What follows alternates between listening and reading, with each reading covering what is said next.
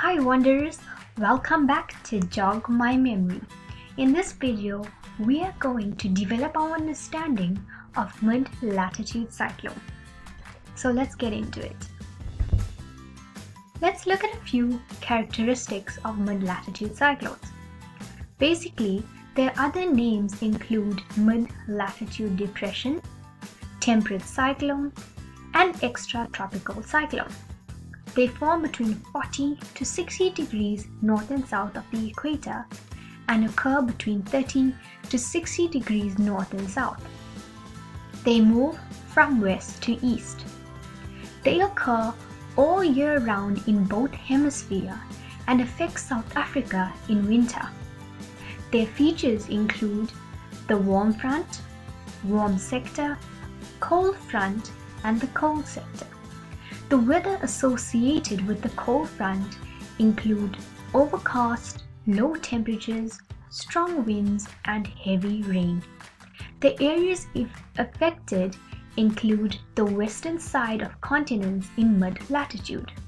In front of you is a synoptic representation of a mid-latitude cyclone on a weather map. Make sure that you are able to draw and label the figure in front of you. This is the cross-section of a mid-latitude cyclone.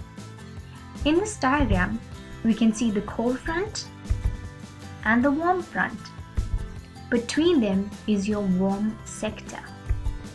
Your warm air rises above your cold air as shown in point 1. At point 2, your cold, dense air moves under the warm air,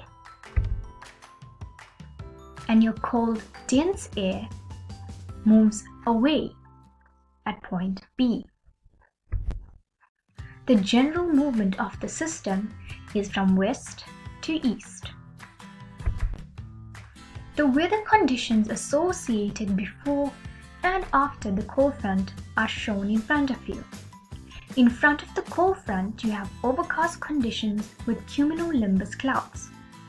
And behind the cold front is high pressure with cumulus clouds and partly cloudy weather conditions with light rain. Now let us look at possible test and exam questions using the following example. In front of you, we can see that the date is the 30th of the first month, 2010. This is summer in the southern hemisphere.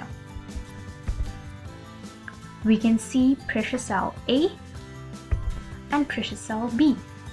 Both are high pressure cells.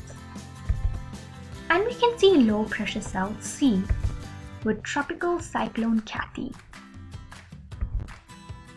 Question 1. Name high pressure cell A and B for 4 marks. A is your South Atlantic high and B is your South Indian high.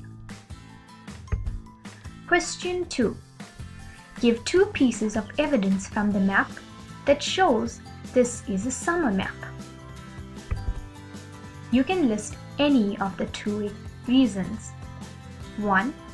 A tropical cyclone can be seen on the map. Mid-latitude cyclones are seen south of South Africa. The South Indian and South Atlantic high pressures are south of South Africa. A low pressure cell can be seen over the center of South Africa. And of course, the date as mentioned before. The letter G indicates a mid-latitude cyclone.